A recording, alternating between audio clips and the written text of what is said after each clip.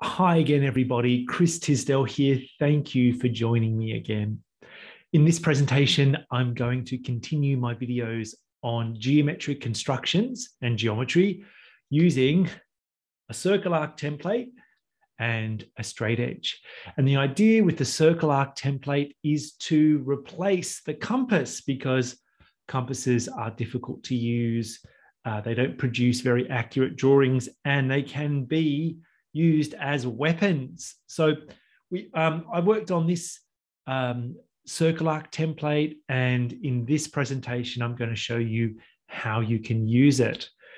In particular, we're going to find the midpoint of a given line segment.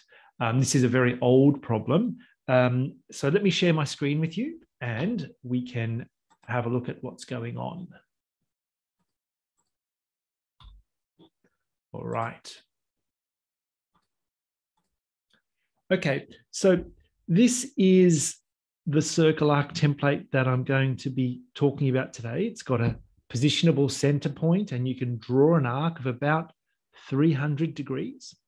And there's a straight edge right next to it. Now, this is part of a bigger tool called a Mathemat, and there's lots of interesting shapes and markings on here, but these are the two that we will be working with today. So this is like going to be our compass, and then we've got our straight edge. Now, even though there are markings on these things, they're not necessary for the construction that I'm going to show you today. All right, so how to find the midpoint of a given line segment? Well, this is a little bit like a previous video that I've shown you where you were given a line segment AB and you wanted to form the perpendicular bisector. Okay, so here is the midpoint and CD is perpendicular to AB. That's more than what we're going to do today. We're just going to find the point that is the midpoint of the given line segment. So let me draw a little picture here. So let's start with something like that. Okay, and let's label it A, B with the endpoints. And the challenge is to construct using only our circle arc template and straight edge the midpoint of AB. Okay, so we want to find a third point right in the middle. So the distance from here to the midpoint and here to the midpoint is equal. Okay, so that's what we're going to try to do. All right, so how do you do it? Well, I'm glad you asked. And we're going to start with some equilateral triangles at both ends. So let me take my circle arc template and I'm going to say, I'll start over here. I'm going to construct an equilateral triangle that lies below AB. So part of the base will be sort of emanating from AB, right? So in order to do that, I'll place the center at one of the endpoints and I will make an arc, and that arc is going to cut AB at this point here. So I get a new point, let's say C, and then I'm going to place the center at C and make another intersection with the arc that I just drew. So let's make a little one here. Okay, so that's a new point, say D. All right. So what I've actually got there is an equilateral triangle ADC. Okay. So I'll just draw that in. I don't really need to draw it in for the construction, but it'll be helpful for the justification a bit later.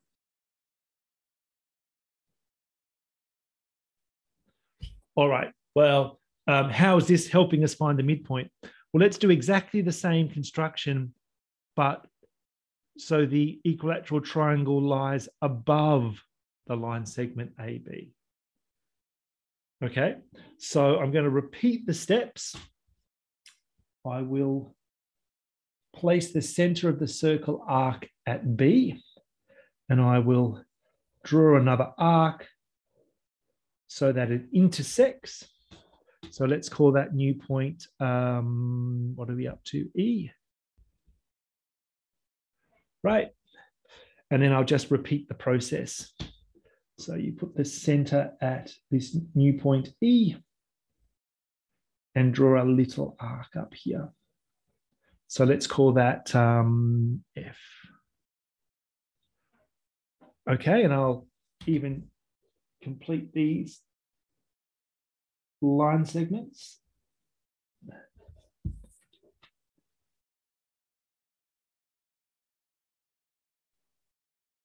There we go. All right. So what we're going to do now is join D with F. Okay. And actually, that's the last part of the construction because that's going to cut the line AB and it's going to cut it into two equal pieces.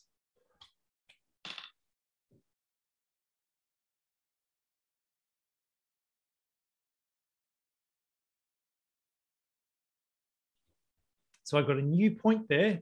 Let's call it G. And the claim is that AG equals BG. So the length of that line segment equals the length of that line segment.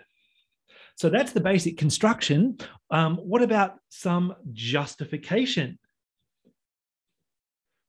Well, I'm glad you asked. The way that I'm going to do this is using congruent triangles, okay, and the basic test for congruent triangles. So let me share again and we can look at some justification. All right, so the first thing is we've got an equilateral triangle here because these are all radii.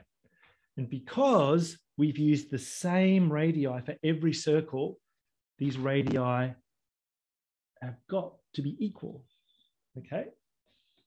So the first thing I would say is that this triangle is congruent to this triangle. Why? Because of the side, side, side rule, okay? So let me,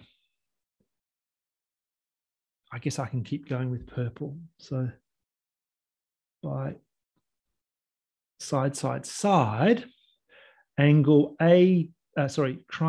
ADC is congruent to triangle BFE. And this is the notation I'll use.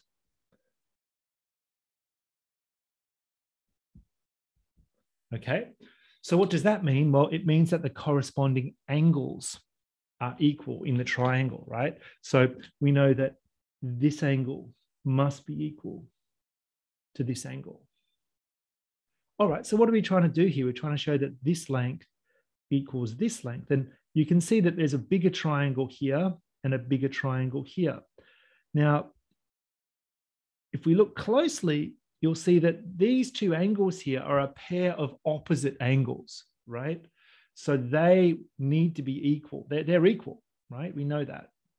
So if we look at the bigger triangle, we've got two corresponding angles that are equal and a corresponding side that are equal. So by the angle side rule, we know that, say that the triangle GAD is congruent to GBF. Okay, so that would be the final step.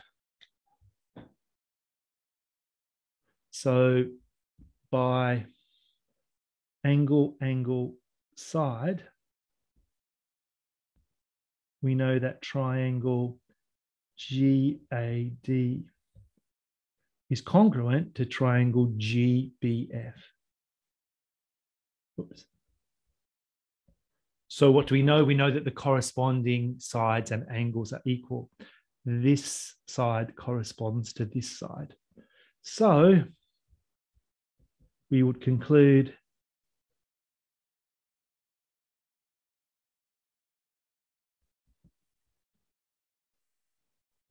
that these two lengths are equal, and hence G must be the midpoint of AB. Okay, so you can see we use similar triangles there twice. And there's probably lots of different ways to justify this. And the difference between this construction and the one that I've shown you before is that this actually is perpendicular and this is not necessarily perpendicular. But I find this really interesting construction because if you say draw another couple of line segments in here,